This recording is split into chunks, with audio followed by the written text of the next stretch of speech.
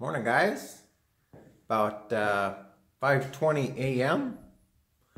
Got a small project that I want to work on today. But first we're going to have a little class. I'm hoping to help educate you on something that I've learned that may help you with your LMTV down the road. All right. As you can see, I've got a couple of different hydraulic pumps sitting on the table here. One of them is the OEM one, which is this one, and this is an aftermarket one. I'm going to explain to you the differences between the OEM one and the aftermarket one. All right, the first thing I think I'm going to explain is our steering box, and just a quick overview of how that works. There's a couple of flow charts here that I pulled off of a PDF. This one in particular shows the system at rest. So let me see if I can do this without making my eyes go googly. You got your reservoir, which goes into our hydraulic pump, which is actually our steering pump. There's a little piston that floats around up in here, which I'm going to explain in a minute. But right now the system basically flows through and out and back to the reservoir, okay? Now, when you put a demand on the system by turning the steering wheel left or right, in this case it's clockwise. So they're turning the steering wheel clockwise. This would be your steering shaft that goes up to your steering wheel. You're creating a demand on the system, which opens this piston up and flows through and to whatever side you're putting pressure on to steer. So there's a ZL, which is Z left, and ZR, which is Z right. They're just showing that the fluid builds up pressure here. All the red is pressure. So it builds up pressure here, pushes this piston up, and the sector shaft goes left or right on the drop arm to control our steering. So this right here is a key element that's not in the aftermarket pump, and I'm going to explain that to you here in a minute.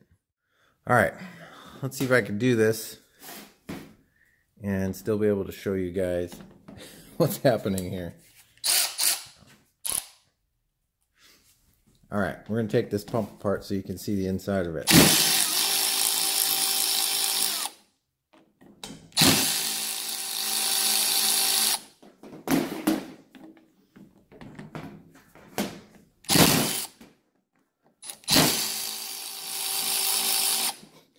Those Milwaukee ratchets have a lot of torque.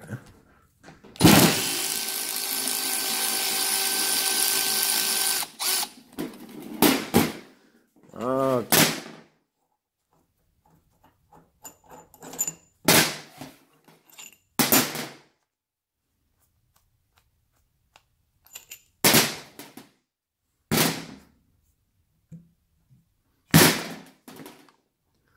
Well, I didn't want to do that, but that's fine. Okay. So you got two halves here. You got your rotor side, which is where the vane pump is at, inside there, the gear pump. And then you've got this side. And you see how this mates together like this? So let me see if I can orient this so you guys can see, so they're both sitting the same way. So this is basically how it sits, but it's flipped. This is the pressure hole that goes down to this fitting that feeds the steering. And there is a little, well, let me open that up too so you can see that.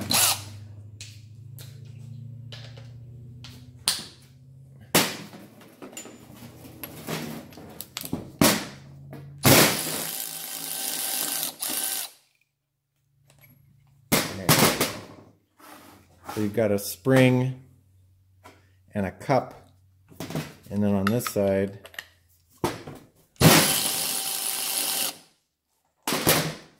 you've got an O-ring Boss blank, then you have a little, see if I can get it out of here. You got this little piston, right? So this piston sits in here and the spring puts pressure on it. And you see this little area right here? Come on, camera, focus. This little area down here. So, as you can see, that area with the spring putting pressure on it is closed off. So this piston has that area shut off. So you see you've got two little sections there. It shuts that area off. When there's a demand, so right now it's basically recirculating back to the top. When there's a demand, the piston moves and forces all the fluid through here. So all this does is it's just a regulating valve. So using my best guess, since 3/8 fittings can only flow like a maximum of 10 gallons per minute on a good day, I'm guessing that this little piston creates a flow regulation of about, anywhere from 4 to 7 gallons per minute. And that's the sweet spot for the steering, right? So let me get this put back together and I'll explain this a little bit better for you. Oh, I'll show you one more thing here on the pump. All the pump is, it's set up like a supercharger. It's got gears in it that rotate and force the fluid. So, pretty simple design. Alright, this is the spec sheet for the pump that I bought. They are made in Ukraine and they have a really good track record. They're pretty robust. The flanges are thicker on it than the OEM unit. Lots of good things. I did some research on the internet and found out some information about these. The main difference in these is they don't have that flow regulation valve in them that the OEM pump has, but bear with me for a moment and I'll explain. So if you remember in previous episodes, I've got the hydraulic pump is going into a flow divider. So these flow dividers, basically you have an input and two outputs, and it guarantees a 50-50 split. So it's a flow divider. Very similar to a flow regulator, because what the regulator is trying to do is match fluid rates. So this pump, if you look at it, funny enough that the maximum working pressure is pretty much the same or a little bit less than the pressure relief valve that's inside our steering boxes. There's a pressure relief valve here, which is number 18, right here in our steering boxes. So if the PSI gets too high, it just dumps it out back to the reservoir.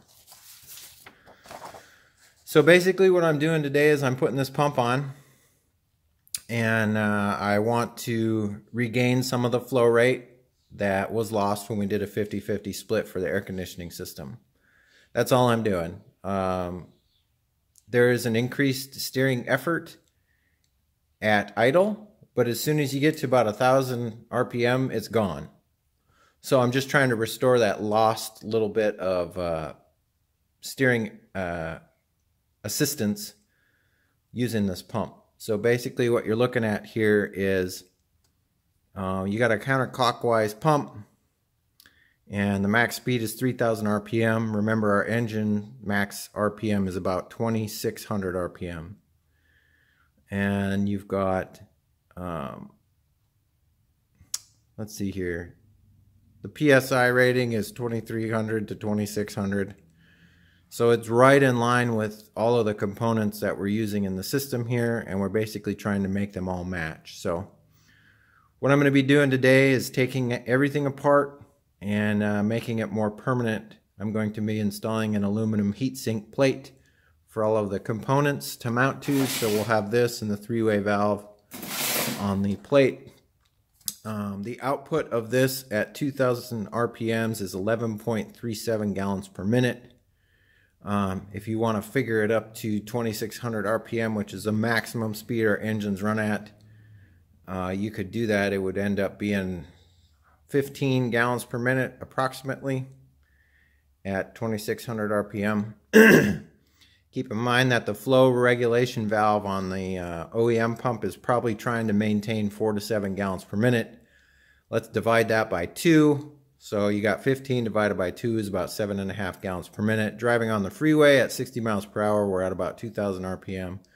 2,000 RPM is about 11.5, which ends up being right around 5 gallons, 5.5 gallons per minute, which is the sweet spot for both the air conditioning compressor and the steering box. So fingers crossed that putting this pump in brings everything back into the normal range. And this company actually makes any flow rate you can imagine for these pumps, all the way from 1 to 5 gallons per minute, all the way up to 4 to 18 gallons per minute for this shaft size.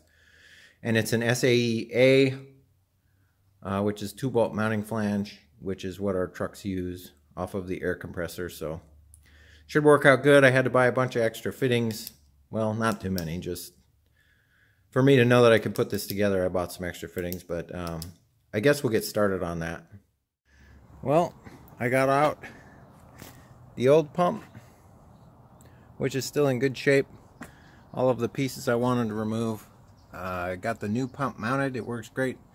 I swapped out the existing hardware on there for some grade 8 stuff that I had laying around. So that's an improvement. And then I tightened up the Allen mount bolt down below there. It was a little bit loose. And now we're going to get ready to set this up and run some lines. Alright.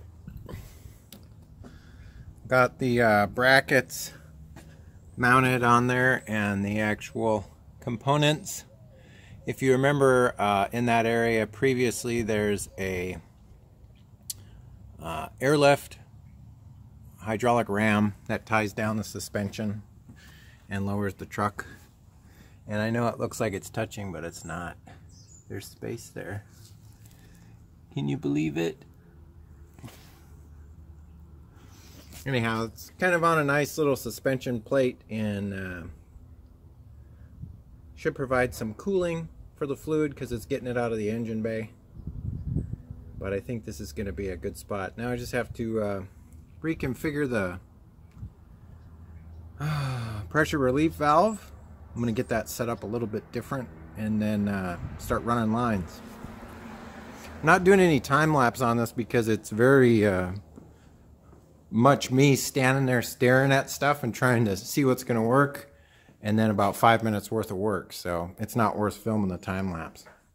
Well guys, after about 3 or 4 hours of dilly-dallying around, I think I got about licked. I am missing one fitting that the vendor sent me that's the wrong one, so I had to use a T and then cap it off. I'll have to change that out when it actually gets here. Aside from that, I got everything mounted. All the lines ran. I double checked all the connections on the fittings and the hose clamps. That's the return line manifold, I guess you could say. Only thing I got to do is lower the cab, check clearances, make sure everything's got some breathing room, and put some cherry syrup back in and start it up, and keep my fingers crossed that nothing goes blown to smithereens. So let's go over the routing here. So this is the inlet, goes to a 2500 psi relief valve, which goes into a 50-50 flow divider. Half of that goes to the air conditioning system. So you've got, normally it goes into the return line, but when it switches, it will go through the compressor motor, and the compressor motor goes back to the return line, and then to the cooler, and then into the reservoir. So the other side just goes straight through to the steering. So as you can see here, this goes straight through to the steering box right there. Keep in mind, this area normally had that giant hydraulic ram here with a bunch of hoses and pins and stuff running off of it. So I just reutilized this area the best I could. And all of this stuff is kind of, as you can see, when the wheel turns, nothing is really going to happen because that's normally occupied by that ram that kind of sits right here. So Other than that, probably gonna have a little bit of lunch, do some cleanup, and then start filling this thing up with fluids, and then we'll test it. Alright, I went through and tightened up all the fittings and double checked the hose clamps. I'm hoping I didn't forget anything, but chances are I probably did. I'm gonna remote start the truck and stand back, because if something blows, I don't want to be in its path. Here we go.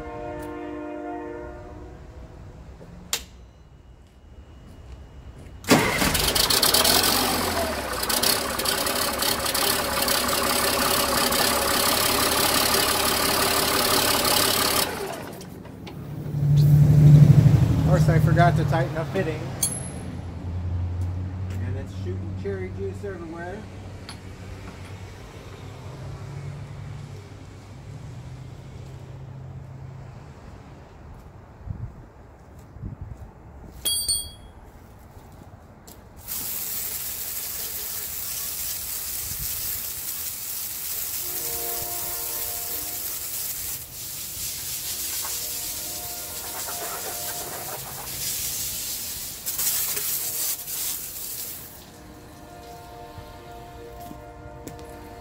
Try that again.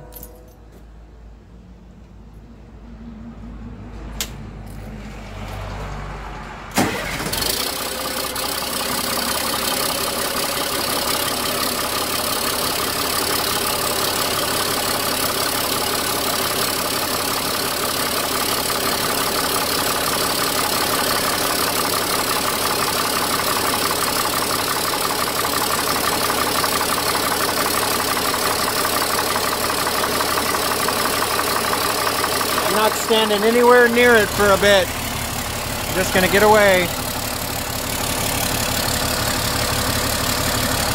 I'll come back after it's been idling for a little bit. Well, it seems like everything's back to normal. The steering effort is decreased quite a bit at idle, and the air conditioning is blowing out super cold air at idle, and when you bring the RPMs up, everything kind of stays at the same effort level, and the air conditioning compressor, obviously it picks up some BTUs, but yeah, I think I might have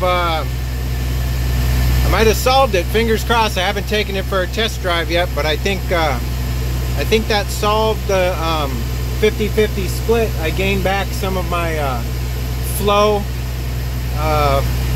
from installing the air conditioning system, and I don't see any more leaks. Nothing blew up yet, so that's a good thing.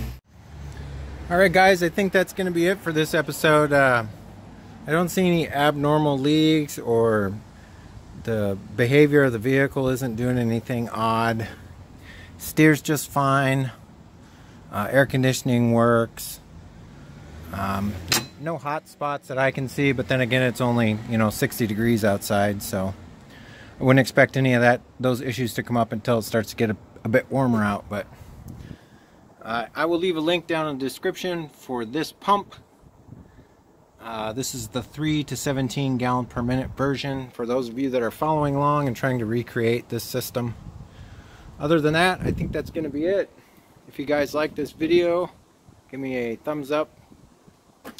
If you're not subscribed yet, I'd love to have you as a subscriber. Got some interesting stuff coming up I think you guys will like. But other than that,